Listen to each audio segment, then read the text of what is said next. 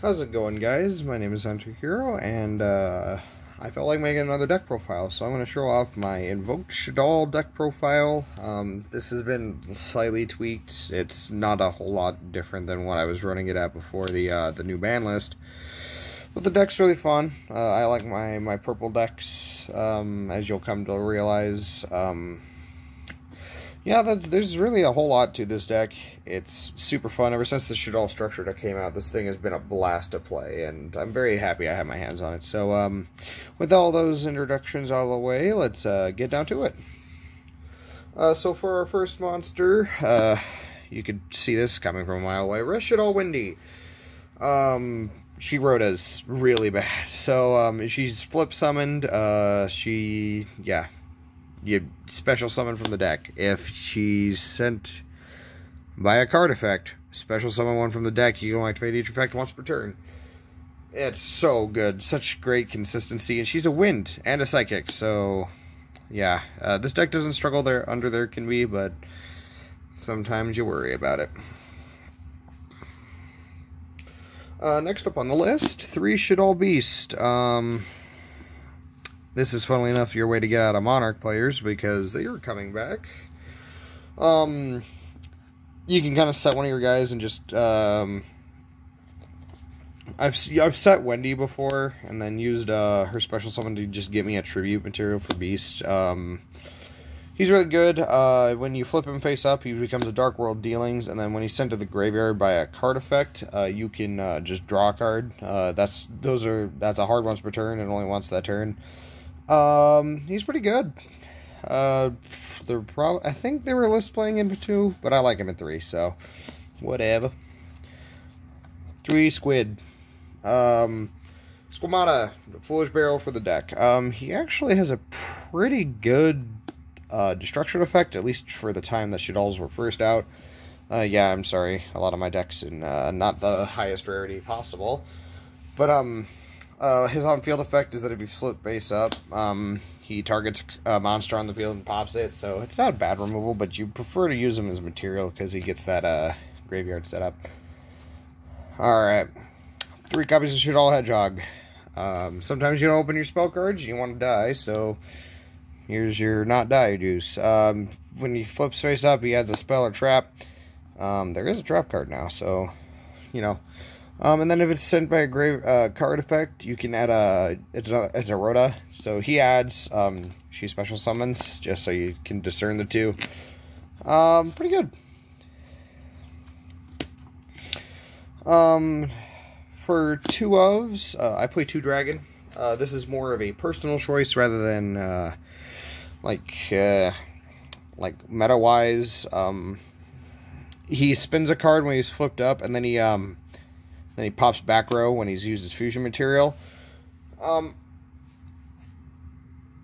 I like that, especially in the more current state of the game. Popping back row is pretty effective. Getting this proc on your opponent's turn isn't as easy as it is with Fluffles, if you guys have watched that deck profile, but it's okay. He's still a really great card. Not a bad beater, though, also. Now for the 1-ofs, Ariel. I was playing a build with 2 of her in the deck. I might go back to playing that because I have 2 new slots in the deck. This was a 43 card list. This deck is kind of big, but with Called by the Grave being cut to 1, I'm probably going to play a 43 card variant just with more monsters in it. But what she does, you can target a banished shaddoll monster, special summon it in face-up, face-down defense position. And then when she's used as a fusion material, you banish stuff. So she's like a mass, she's just like a mass graveyard banish. She's pretty good. There's the combo that you do with Ariel is, you use Wendy and I think Squid. I think that's it. Yeah, you use Wendy. Yeah, you use Wendy, Squid, to make, or I can't remember what it is, but essentially you use Wendy to get her on board with a construct, and then you use the construct to make something else, summoning Ariel, and then you flip her up with the trap card, and then summon back the construct to get another send. It's pretty strong. Can't remember. Haven't done that combo in a while. It's kind of bricky and more likely to get interrupted now, but it is what it is. Hound. Most people told me to cut this. I don't know, man.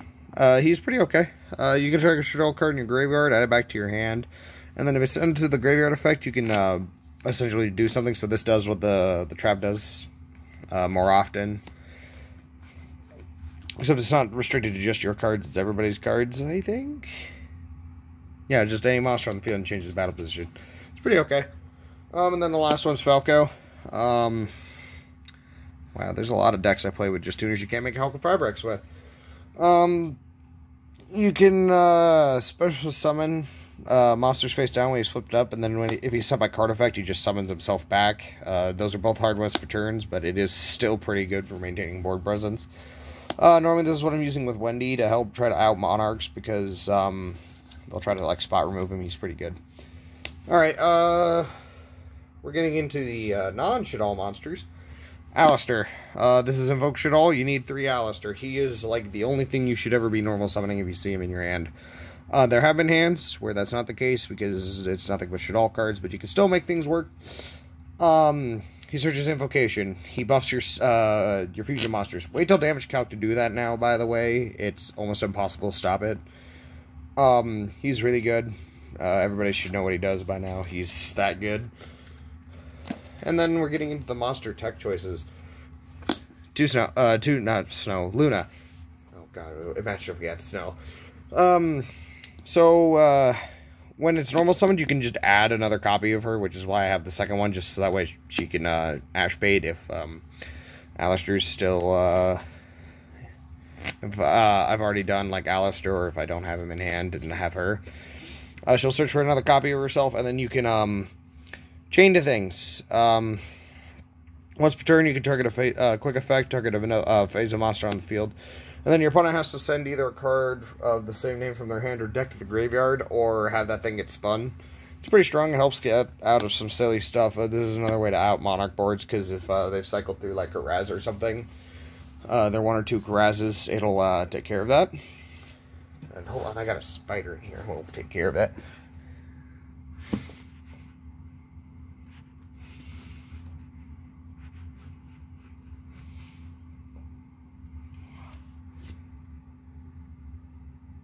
Oh, that's gross. I'm gonna have to clean that up in a little bit. Sorry about that. I just saw a big ass spider and didn't want that shit in my room. Alright. Okay. Back to the deck profile. Sorry about that. So yeah, no, she's pretty good. Pretty decent spot removal, and an okay normal summon if you really are desperate for one. Alright, let's get on to the rest of the profile. I already wasted time. Trick Clown. I would be playing the rest of the Clown engine if it wasn't for the fact that I hate it, and it's kind of bad. Hot takes. Again, he's used as the light target. You don't have very many of them. I think I only actually have like 2, but it really doesn't matter. When we get to the extra deck, you'll understand why I play so few light targets, but he recurs himself. You burn yourself for 1,000. Such a great card advantage. Onto the spell cards, you have 3 copies of Shaddoll Fusion. Use materials from your deck as long as your opponent controls a monster summon from the extra deck. Easy activation requirements, very great payoff. Wonderful card. Hell Shaddoll Fusion, 3. Quick polymerization, searchable. Nothing really much to say there. Meltdown. Stops your stuff from being interrupted. Turns all your spell cards for fusion summoning into spell 4, essentially. Searches Alistair. Does absolutely everything you're going to ever need it to do. 2 Invocation. I've seen builds play 3. I've seen builds play 1. 2 is cozy. If you don't know what Invocation is, you've been sleeping under a rock. This thing vomits card advantage. This thing is fantastic. Make sure your invocation stuff by either using monsters in just your hand, or if you're using, if you're making an invoked monster, you can banish stuff out of either player's graveyard. So what you do is you'll banish Alistair in your graveyard, and then go from there, or from your field, because it does allow you to use your field. And then you can use that to make your invoked stuff. And then you can shuffle this back at the deck and then add Alistair back. So that way it's just a one-card engine that just keeps recycling itself. It's pretty strong. I like it. I like it a lot. 2 knowledge. I was playing 3 at one point, but getting ashed over and over again got really annoying. Just Pot of Greed helps get rid of some of your shaddoll cards. Sometimes they are quite big bricks, so having these around is quite helpful. 2 copies of Avarice. Playing a fusion deck, I've always valued being able to recur my deck when I really, really desperately need it.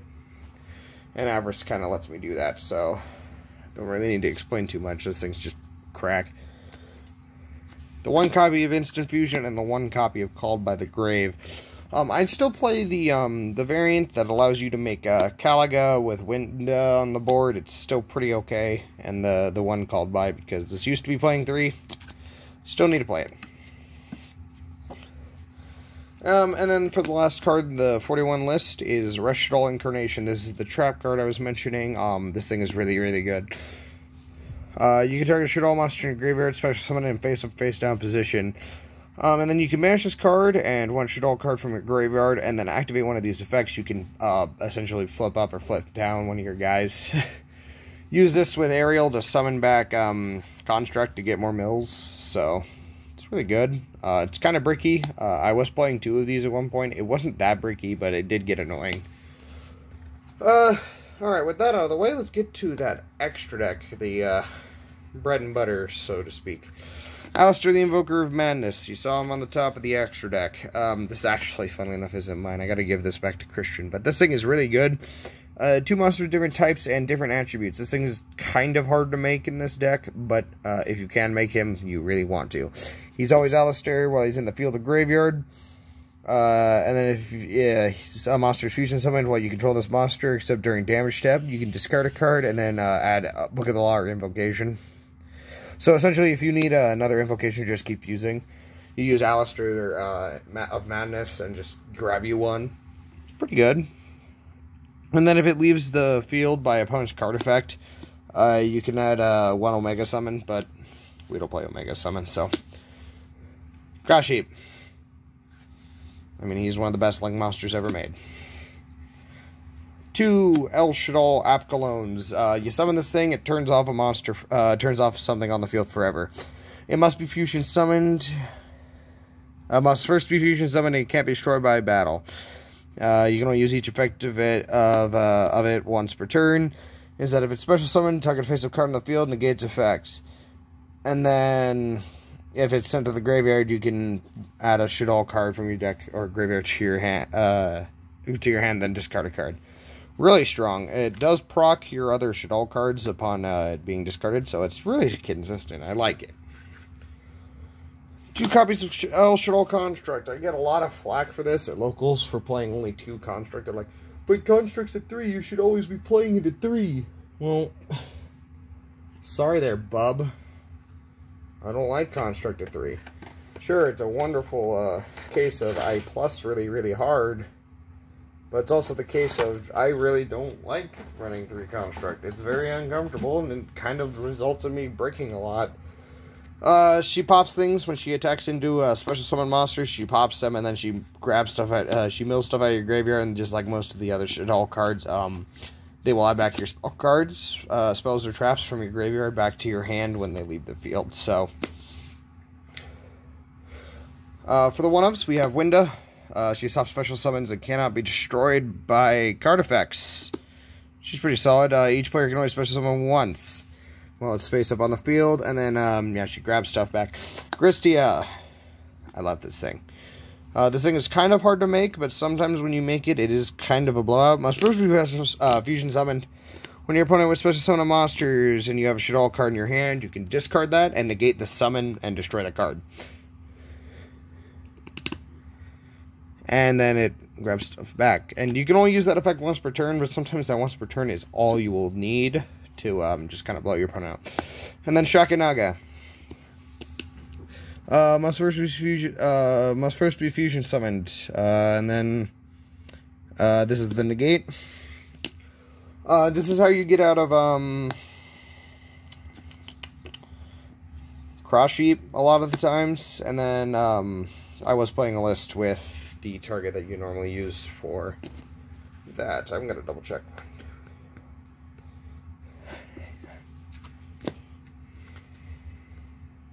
Yeah, I'm missing the Almirage from this extra deck, but this is also something you can make with the Almirage. It's supposed to be in here, so there's an Almirage in this extra deck.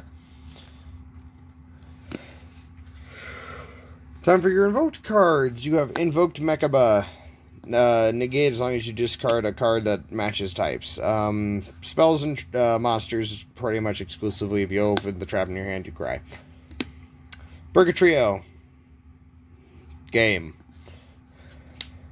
Raging is a Book of Moon, and is also one of the few ways to get Ariel to float if you have only Invocation and Alistair. So, pretty good plus. Book of Mooning something on a pretty okay-sized body is never horrible. Also, it's an instant fusion target, so if you really just need to spot remove something before you pop off, not a bad choice. Caliga. Negates monster effects, so the Winda Caliga lock makes it to where they get one special summon and one monster effect, so they have to pick and choose. This thing wrecks Dogma. It's really good. I love this card quite a bit. He is very small, though, so that Alistair in hand is very important when it comes to protecting the Caliga. And then, the last card in this list, because I don't have my Almirage, is Elysium. It's an invoked monster and then a monster summoned from the extra deck. So you can make this with like your Caliga and like a link monster they made or something that's in their graveyard.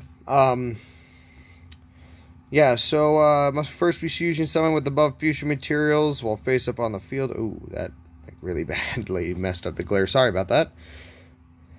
So it counts as all the non-divine elemental types, and then you can banish an invoked monster, including itself, and then just kill everything. Banish everything? Banish everything? Yeah, banishes everything. It's super strong, kind of a hype fest. The thing's not small by any means. I think it could beat over the new Big Dragon, so he's pretty good. But yeah, I think that's gonna really do it for this one. I really like this deck. I like the purple cards. I like them a lot. Just as with the last deck profile, I will like to present you guys with the option of, do you guys want to see the sealed only Yu-Gi-Oh? I feel like you guys aren't going to vote on it, but I would like some input and kind of what you want to see. I am getting in touch with a friend with an actual like computer, so that way these aren't all off my phone, to like edit in, you know, make them look professional-esque. You know, as professional as I can make them as is. We're going to be waiting till the Charmer structure deck to be doing that, so you have until the end of next month to do it. We're going to be playing these bad boys. I love them. I think I'm excited for the Charmer deck, and I just want to do something with it. So, let me know down in the comments below. Keep watching these deck profiles, guys. I'm really happy to see you guys doing that. And if you have any comments or anything, leave them down below. And yeah, we'll see you next time, alright? Bye-bye.